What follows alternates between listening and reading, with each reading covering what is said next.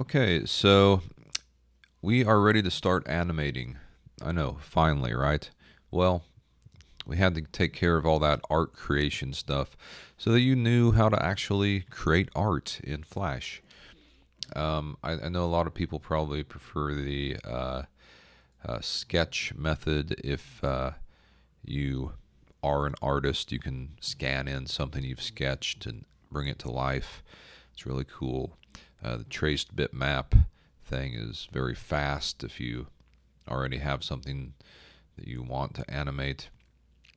And then to create art in Flash, Flash has a lot of nice tools up here for creating art. So you have those three different ways to create art, and we're going to continue to use the tools that we've talked about in the previous videos, but now we're going to move on to animation, which is sort of a completely separate part of Flash.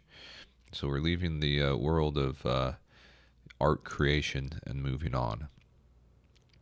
Okay, and this is the first time we're going to start heavily using the timeline section up here.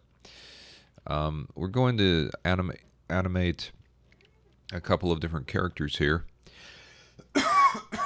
Excuse me. And each character that we animate is going to need its own layer. And so I'm going to call this layer boy for that first character that we drew from scratch. I'm going to click on this button to create a new layer. Double click there to type in girl. Okay. I'm going to hide and lock the girl layer and select the boy layer, and you guessed it, pull our boy actor over here.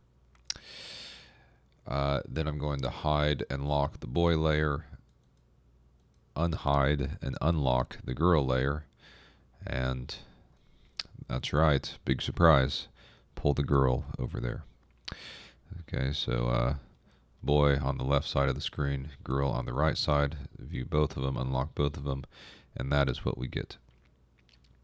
So the scene that I have set up for us to do, very simple.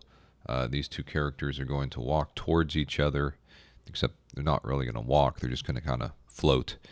And then we're going to have a close-up on the boy, a close-up on the girl, and that'll be it for our scene.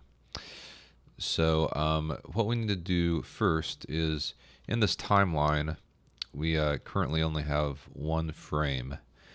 And so I'm going to go out here to frame 90 since it's visible to me. And I'm going to select both of those frames simply by clicking on one and dragging down to the other. Or I could click on the bottom one and drag up.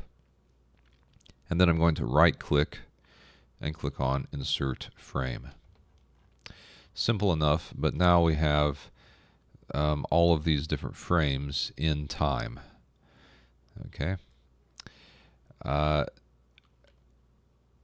We're now going to click on the boy character with the right click, and what we're going to do is that first option, create motion tween.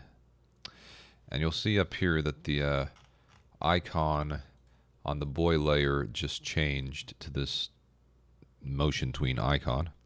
And then also his layer became blue, a light blue. We're going to do the same thing with the girl character. Right click on it, and I don't know why I keep scrolling down, but that first option, create motion tween, and now you'll see that they're both these motion icons and both layers are blue. Okay, so what a motion tween is it's a recording of the symbol at a particular point in the timeline. Well, many particular points, and those particular points are called keyframes. And so this first frame is itself a keyframe, but then any keyframe that you want to add afterwards, you have to specify. So what I want you to do is go to frame 30, hold down the command key, and select both of those frames. That's important. You have to hold down the command key to select frames within a motion tween. So you have to hold that down and select both those frames. Then you can right click and go to insert keyframe, and you can see the things that the motion tween records. It records the position of a character, the scale, the skew, the rotation, and even color information and filter information, which there won't be any in this tutorial. But what we're going to do is we'll do all. Okay, so we just set some keyframes on frame 30. So now what happens is if on frame 30, which we're on frame 30, we can readjust these symbols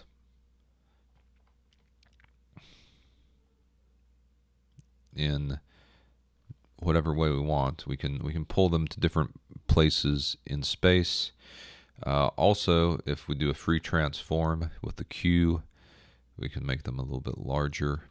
We can actually do that. Okay. And now let's see what's happened. If we go back to frame 1, they're where we left them on that first keyframe. So that keyframe is exactly as we left it. Again, frame 30 is exactly as we left it. But in between, Flash has interpolated all of the animation necessary to get from frame 1 to frame 30. Okay. Let's do another thing. On frame 31, hold down the command key and select those two frames. Right click and insert a keyframe. Again, insert a keyframe with all of those attributes. Okay. I'm going to zoom out a little bit. On this particular keyframe, I'm going to drag my male character completely off of the stage. And I'm going to grab my female character, and I'm going to do what will amount to an extreme close-up on my female character. So I'm going to really scale her up large on the stage. Okay, so this pattern you're going to see a lot, where there are two keyframes right beside each other. You'll notice that on frame 30, that keyframe is still exactly as we left it, but on frame 31, it's completely changed.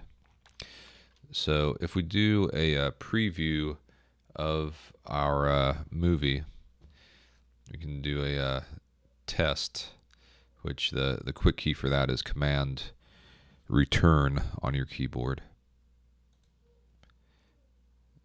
It exports that movie, and that's the result. You see that those characters moving towards each other, scaling up, and then a close-up on our female character.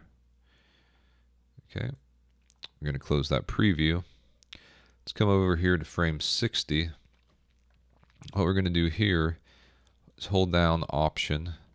I'm sorry, scratch that. Hold down Command, and we're selecting 2 frames side by side across all the layers. Okay, so again, 2 frames side by side across all the layers, and we're going to freeze the state on all those. So you'll see that we have, in this case, created 4 different keyframes right in there. Okay, so if yours doesn't look like that, rewind a little bit here. Okay, so on frame 61 now, I'm going to do kind of the opposite. I'm going to take my female character completely off the screen.